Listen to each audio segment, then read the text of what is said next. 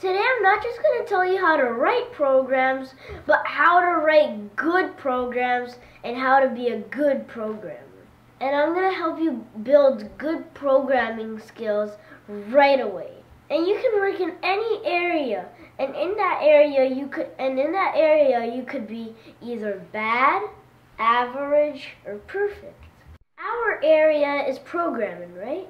So what makes you perfect in programming? Sure thing, it is the programs you write. So today we're gonna learn how to make your programs perfect. So it doesn't matter if you're either just starting to learn to program, or if you have a little experience in programming. It doesn't even matter about the language you use in programming, like Scratch or more complex languages like Python, JavaScript. Also today I'm going to explain to you what function means in programming, and also how to create and why to create your own blocks in Scratch. The programming world has a lot of rules, and the rules are made by other programmers in their years of experience. This is called best programming practices. The earlier you start using these rules and have the habits for using them, the better programmer you're gonna be. And later on in the future, you're not gonna have to fight your bad habits in programming, and no one's gonna say that your code's bad, or in other words, programmers say code smells. Good habits in programming are the same as good table manners.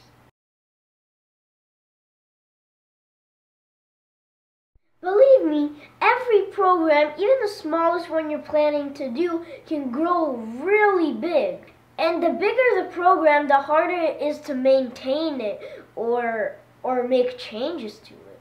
And if you think you're not going to change anything if you're in your program later, then you're probably wrong. So for example, the well-known game Fortnite. It was released way back in 2011, but it was actually released in 2017. That's about 6 years of working. And by now it's the end of 2018, and they've been updating all the time. So they made a lot of changes in the program, and the huge team worked for 6 years. Sure, you can tell me you're not going to build Fortnite, but every huge project starts from just one little experiment, and every huge program starts off with just one line of code. So if you want to be a good programmer, and I believe you do, so let's go. First, when you're coding, keep in mind that somebody might read it later. Even if you're not going to share your project now, make it be so everybody who's looking at the project can understand it and what you're supposed to do. And what I mean is, keep your programming area clean, because that can not just help other people understand it and read it, but it could help you when you come back to your program a couple weeks later. Next rule, when you create your variables, give them meaningful names. For example, here, in my game, I have a couple of variables, and they have meaningful names like apple speed, apples caught, and remaining time. And never name your variables like A, B, X, Y, Z, because even for you, when you get back to your project, that's going to be very hard to understand what they mean. Another very important thing is comments.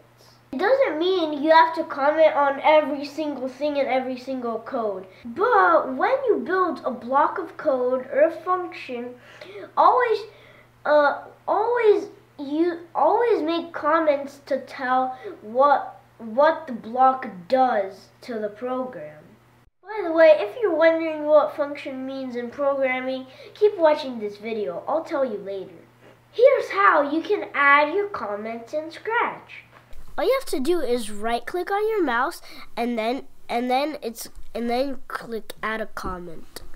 And here you can write any text that's gonna be useful and anything that maybe describes your program. You can add as much comments as you need to. Another key rule, DRY, don't repeat yourself. And with this rule, we got very close to function in your own blocks in Scratch. So a function is a named section of your program that performs a specific task. Here's an example of a very easy function. This function just adds two numbers. In Scratch, there already is this function. Here's an example of another function, a function of painting.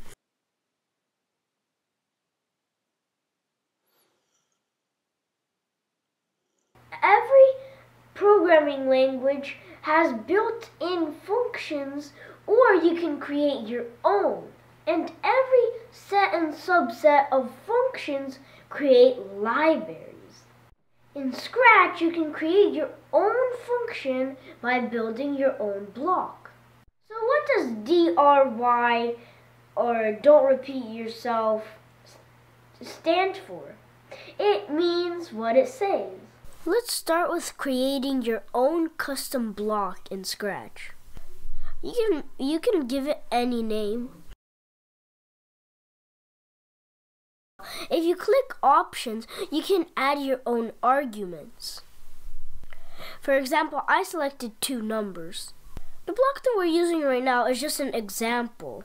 This is a block of adding. Here we're calling this block and passing two numbers. And here let's build our own function and what it does.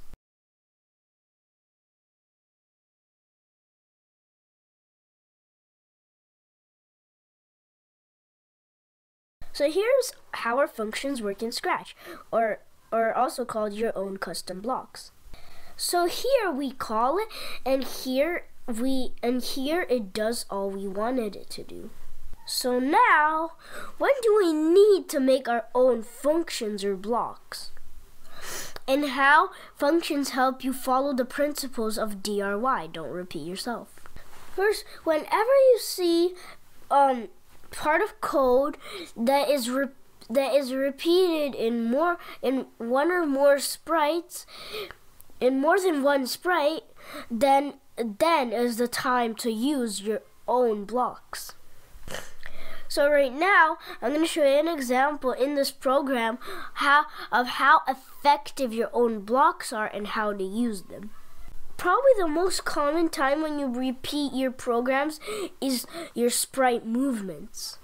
So probably almost all the time when you write movement codes for your sprite, it's gonna look something like my code for the bowl. All it does is just moves the bowl right and left.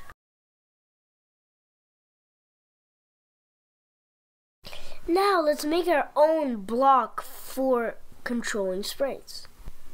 Let's call it move to and give it 2 arguments.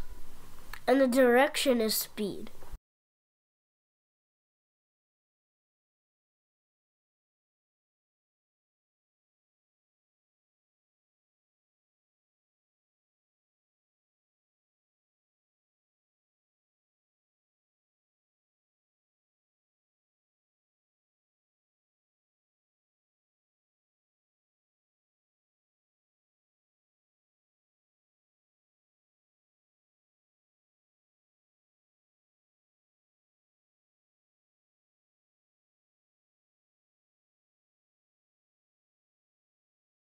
So here, when I'm calling this function, I'm saying what direction I want to move in at what speed.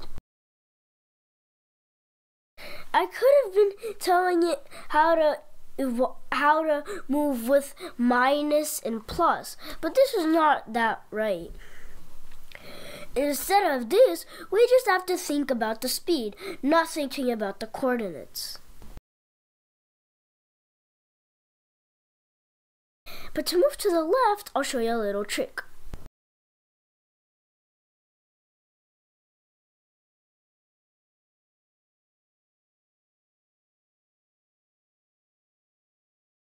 So now our program works as it worked before, but now with the help of functions.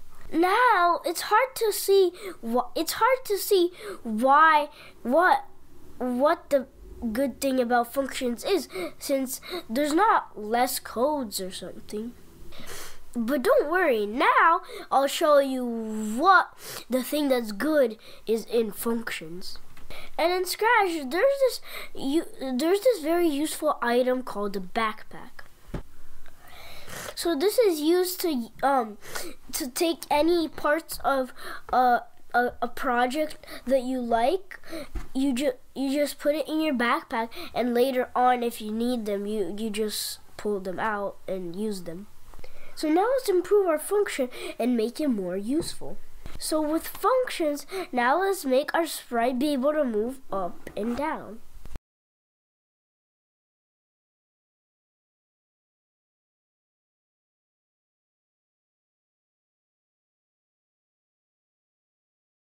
Now our function can let our sprite move in all of the directions. And you can use this for different sprites. For example, for our bow, we don't have to make it go up and down, but our function still does it. But we're still using our function. Let's say later on, we have to make a new sprite.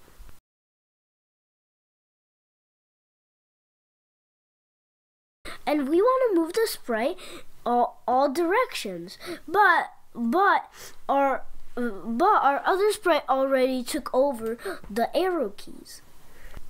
So we want to use other keys. With the use of our function, this is made very easy.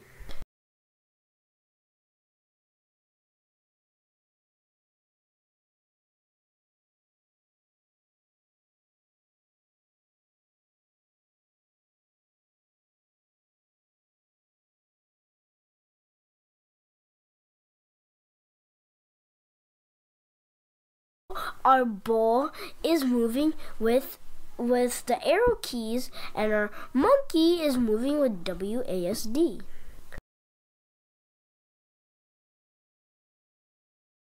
Oops, my monkey's not moving up and down. Why?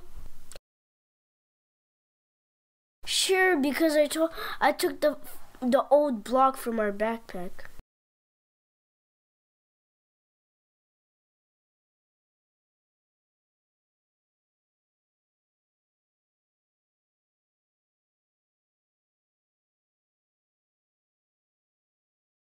So all I did is just took my block and passed on different arguments and new keyboard keys. So now I can use this block for any sprite I need to move. And I won't have to write this exact same looking commands. And this will save us a lot of time. And it's easier to debug it and find errors because it's all in one place. And this is what helps us use the rule DRY, don't repeat yourself. So I hope you use this advice in your own programming, and maybe later you could even make your own contribution to best programming practices. So don't forget to subscribe to my channel and smash that like button if you liked the video, and see you later.